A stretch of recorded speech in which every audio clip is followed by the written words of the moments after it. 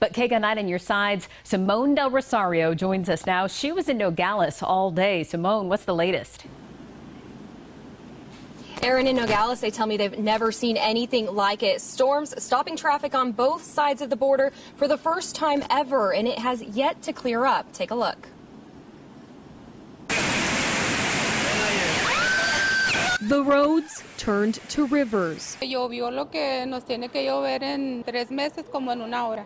Moreno says the rain they should have seen in 3 months, they saw in an hour. And for the first time ever, the DeConcini Port of Entry in Nogales completely closed down. She says her clients are from the United States and they couldn't come across.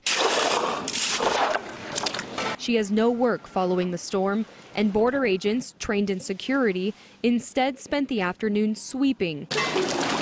The brooms busted out both sides of the border. We're here at Plaza de la Línea Internacional in Sonora, where city employees and business owners are coming together to clean up the mess so everyone can get back to business as soon as possible. But the storms failed to chase everyone away. We heard there was a storm, but we thought, oh, it probably won't be that bad.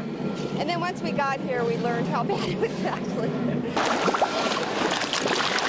A sticky mess. Crews push what they can underground, where the muddy river rushes on. Well, no word yet on when the DeConcini Port of Entry will reopen. For now, they've been redirecting car traffic to the Mariposa part, foot traffic to Morley. We're live. I'm Simone Del Rosario, KGUN-9 on your side.